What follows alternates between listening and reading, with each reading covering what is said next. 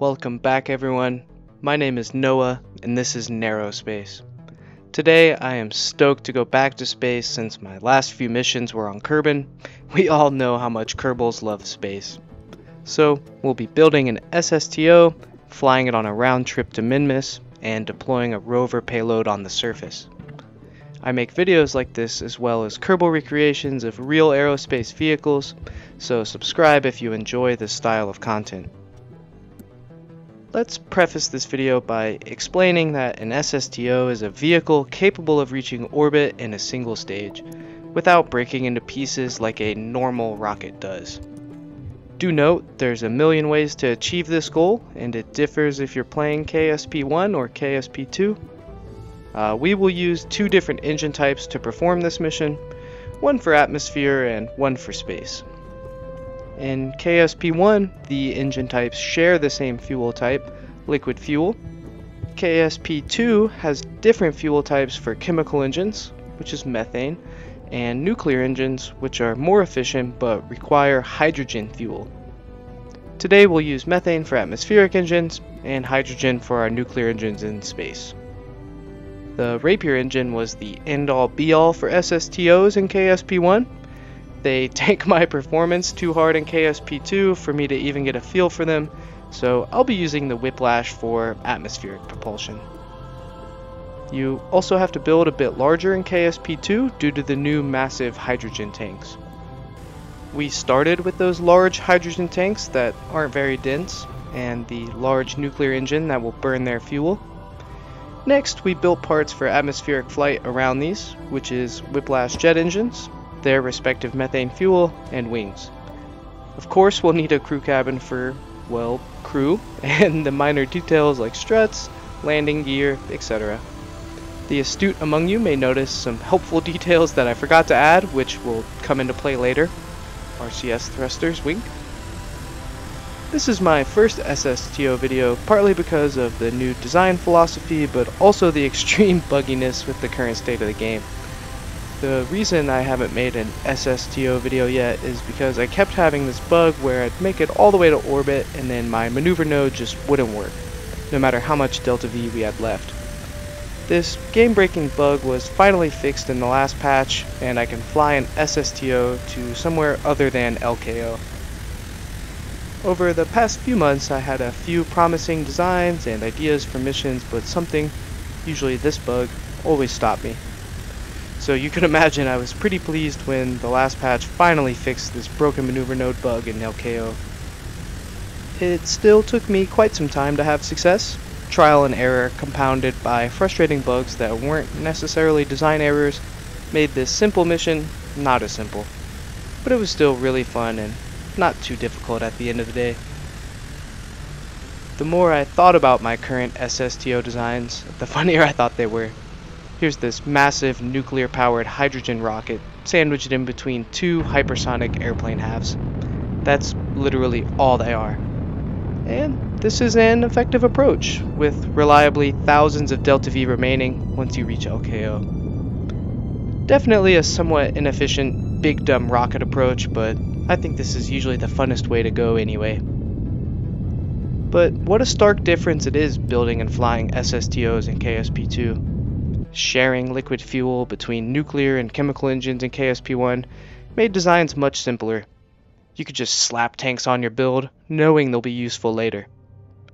Designated fuel types with differing densities definitely mimics reality more.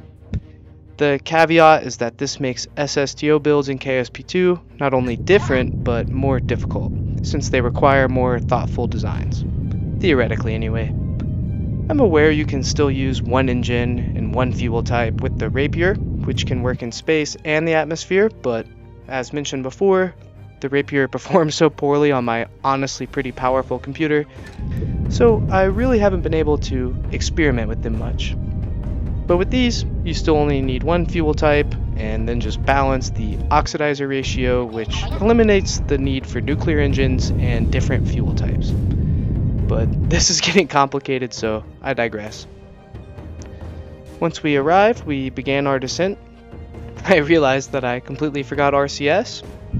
Reaction wheels seem to be less effective in KSP2, especially at low speeds, so even with Minmus's low gravity, I struggled to maintain orientation.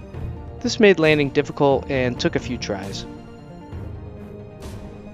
Once we got on the surface, our rover didn't give us any less trouble.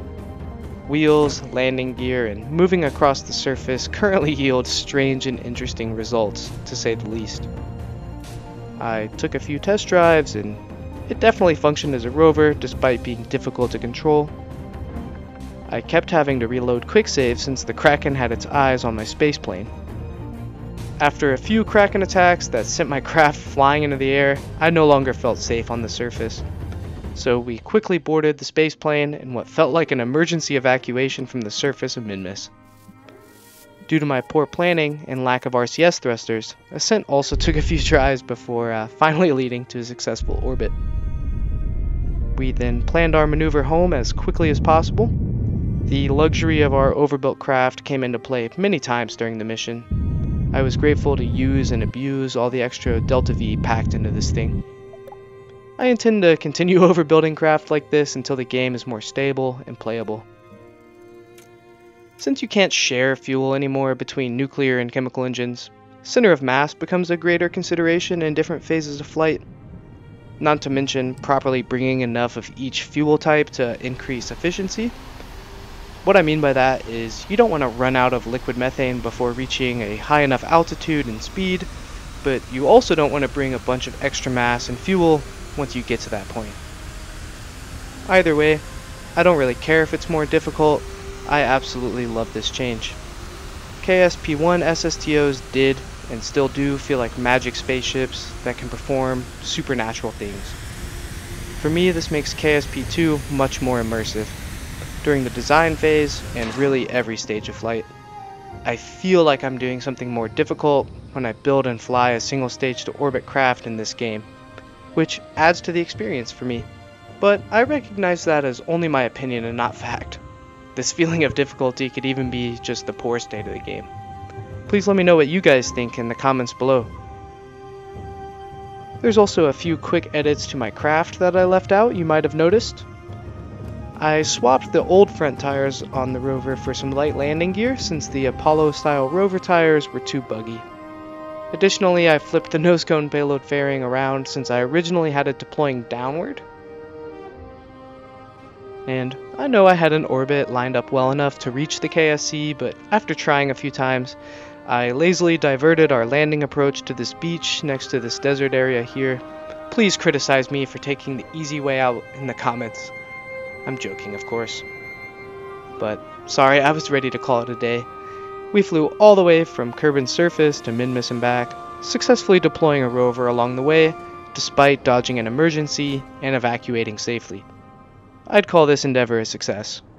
I look forward to when simple missions like this are simple to execute. But I'm still having a lot of fun during the early access journey. Please let me know if you enjoyed this video, because I had a great time making it. Like this video if you really enjoyed it, and subscribe for more uploads. Thanks so much for watching, and leave suggestions for future videos in the comments below.